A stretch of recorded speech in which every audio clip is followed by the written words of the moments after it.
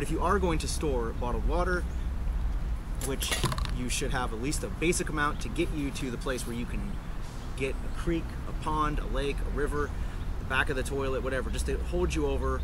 You don't want to use it all up the first few days because you don't know how long this pandemic or whatever it is going to last.